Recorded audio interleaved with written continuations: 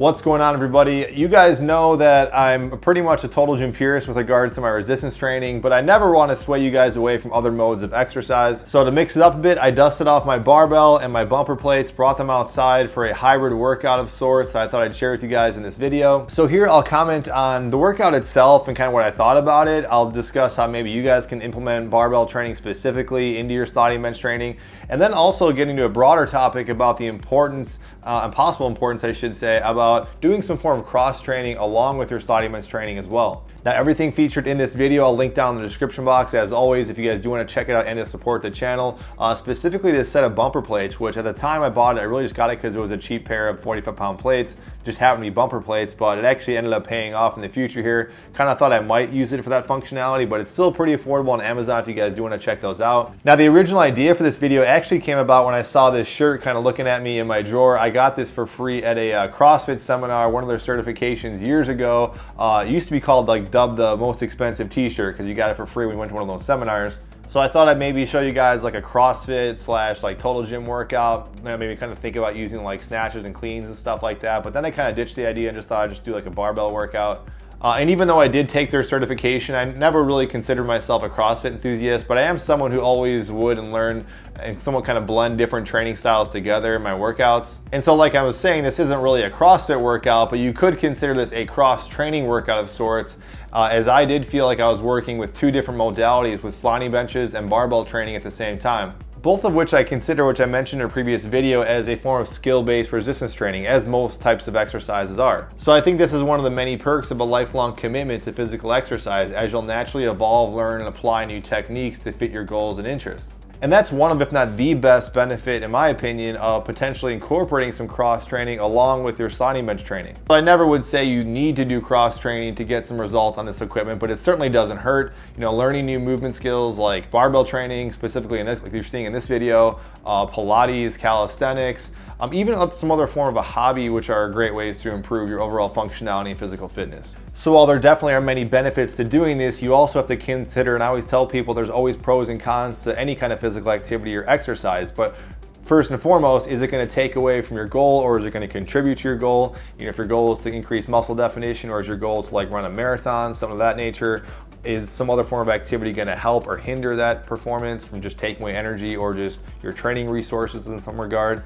Is this other activity have a potential risk of injury? You know, things like martial arts, which I love, stuff like intramural basketball, or I should say adult basketball or adult sports. Those are high risk, somewhat high risk activities that certainly are still good and promote a lot of good physical fitness, but there's always gonna be a risk of injury, more so than a controlled environment like you're doing a workout here in a total gym. So basically a solid choice for any activity you're gonna be considering to add is understanding how it affects your overall goals and how well the other additions work with each other. And what I thought was pretty cool, but really wasn't surprised by, was that jumping back into just doing some of these barbell exercises that I've kind of taken a long hiatus with, or if anything I do once in a blue moon, throughout these last few years of working out with a sliding bench trainer, they still feel really natural and I still feel like I'm not missing a beat. My muscles don't feel like they're aching or they're weaker than they were before. If anything, everything feels exactly how it was. Everything feels really smooth. So that says a lot, in my opinion, just about training exclusively with a total gym, that yes, you can still get strong,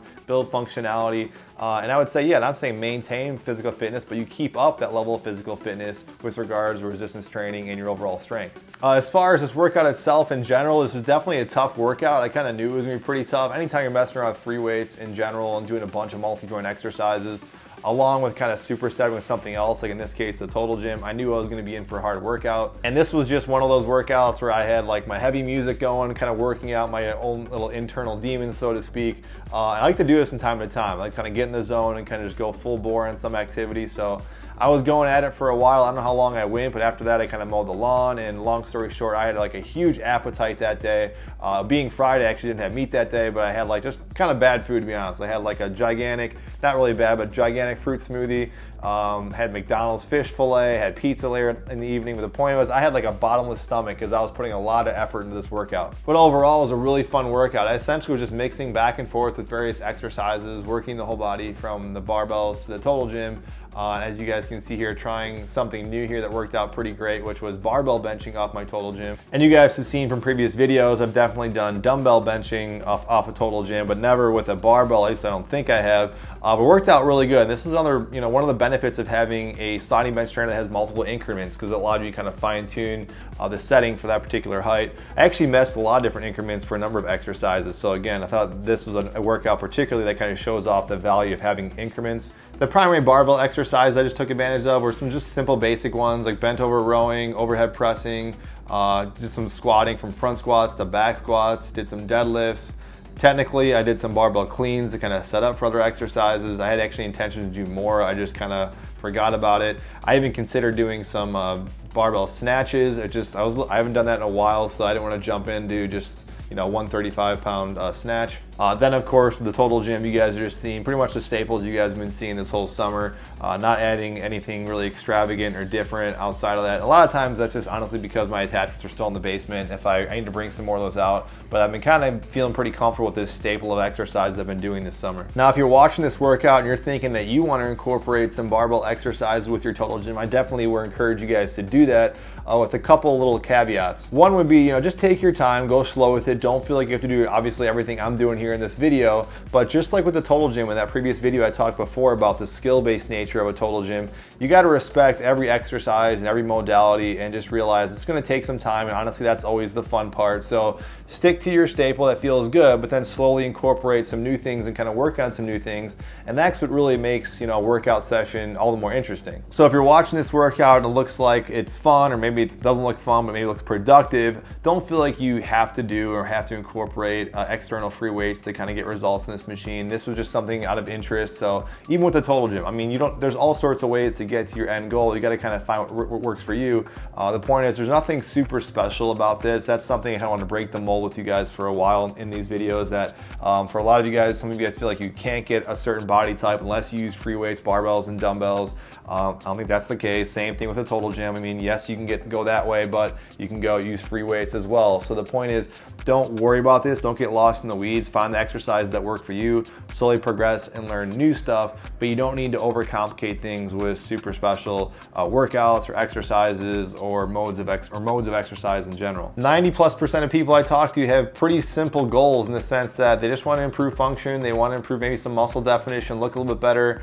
This is pretty easy to achieve with some very basic exercises. The main ingredient is consistency, and of course, definitely some hard work. But definitely, if you guys do have any specific questions on form, function, putting some of this stuff together, definitely check out my services page on my website if you guys are interested in like one-on-one consultations or program design options. But that's it, guys. Just another video that I wanted to motivate you guys and kind of show you just some other options and other workout ideas to kind of stick to and incorporate with your Total Gym.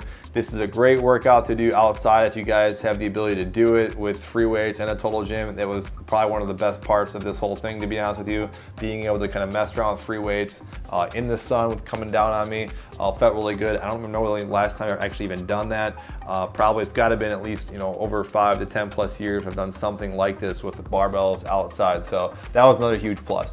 But that's it, you guys. Thank you guys for watching. If you guys did like this video, please consider liking, subscribing, and sharing this content. Also, feel free to let me know anything you guys want to see in the future. I'll see you guys in the next video. Thank you for watching.